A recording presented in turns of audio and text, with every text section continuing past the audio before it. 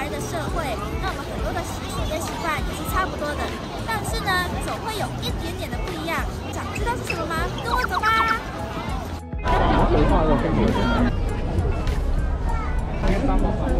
这边呢，就是卖湿货的地方。那这个区域呢，就是卖一些花啊，然后桃花啊，还有一些盆栽之类的，包括比如说水仙等等。然后也是放在家里比较过年喜庆的感觉。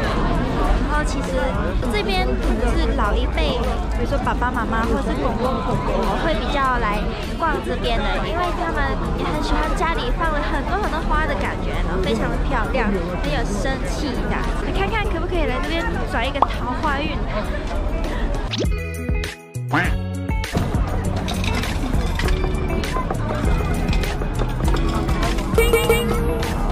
正左海回收廢物收集站。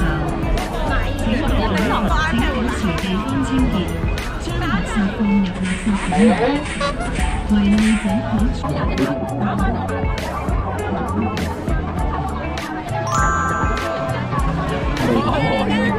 大概有一小段的路程，对，然后呢，我刚刚忘记跟大家介绍，这里是维多利亚公园的年宵市场，那堪称是全港最大的年宵市场，那大概有300多个摊位，有干货、湿货，也有吃的，还有一些有主题的。那因为今年是龙年的关系，所以有很多关于龙的玩偶或者是装饰品。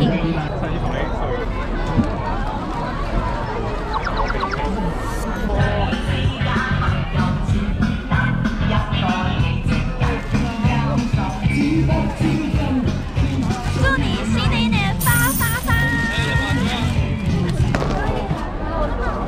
好啊，21啊，多謝。1嚿10蚊，3嚿就。這個糖蔥餅是香港非常特別的懷舊小食。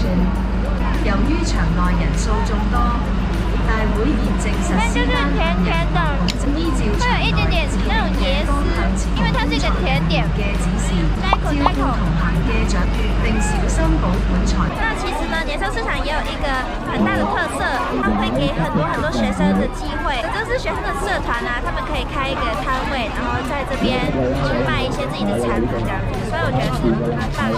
那以上呢，